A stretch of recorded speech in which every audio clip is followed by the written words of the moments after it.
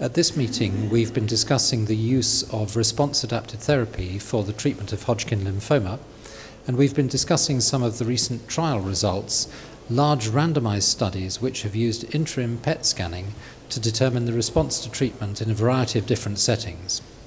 This includes both early-stage Hodgkin lymphoma and advanced disease. What we've found is that you can use interim PET to determine modulation of therapy, escalation of treatment for patients whose disease is responding less well, and de-escalation of treatment for patients who are responding well to therapy. What this allows us to do is to strike a better balance between the effectiveness of treatment and maximizing the chance of cure and minimizing the risk of serious long-term side effects from treatments such as extensive radiotherapy or alkylating agent chemotherapy. What the trials have shown is that in general,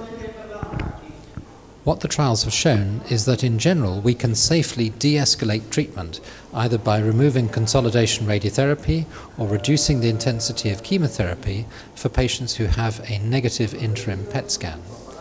We've also found that escalating the intensity of treatment for patients who start, for example, with conventional ABVD chemotherapy is an effective means of salvaging patients who have a positive interim PET scan.